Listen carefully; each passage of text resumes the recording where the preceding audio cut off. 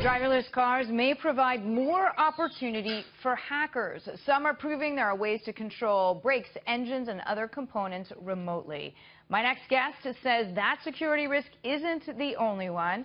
MIT Tech Review's San Francisco Bureau Chief Tom Simonite is with me now. Welcome, Tom.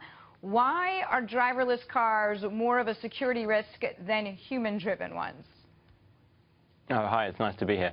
If you speak to anyone who works in computer security, they will tell you that adding more computers to something makes it more hackable. There are just more things that can go wrong. When things are hooked up to the internet, of course, that provides a way in for an attacker. And it's clear that to make cars drive themselves, you need to add a lot of computers to these vehicles, as well as all the equipment to control the different components. Okay, but you're saying that in addition to those potential breaches, there are other issues. I know you're out in California. I assume you have visited some of the places that are testing these driverless cars. What are you seeing? What are you hearing? Yeah, that's right. I mean, if you're here in the Bay Area, you just need to visit the right stretch of the 101 freeway, and you can see Google's cars out in testing on public roads. This is a very exciting technology. I think a lot of us are ready to give up driving and lean back and relax. There are a lot of safety benefits. Something like 30,000 people die on U.S. roads every year. Maybe we can cut that.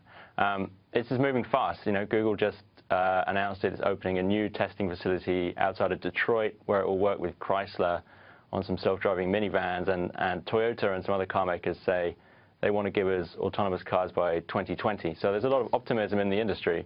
But there are some questions about how exactly we're going to get there to this state where, you or I can safely text when we're in our car and not have to pay attention to where we're going. So when you speak with these experts, what are they telling you? What are their biggest challenges right now? So the biggest challenges are around the complicated urban driving that we do, which often involves a lot of thinking. It's almost like a social act. If you're in an urban environment, you might be making eye contact with other drivers. You might be in situations where a road is closed and there were cops standing out in the road telling you where you need to go. Computers and robotic equipment is great when it comes to making quick reactions to, say, something is in front of the car, but computers aren't there yet with the common sense that is needed to decode some of these difficult urban situations. Human brains are still, for the moment, slightly stronger than machine ones, which is good to be reassured of from time to time, even though I know that humans are the ones programming all the artificial intelligence tools. We take the point nonetheless. Thank you, Tom.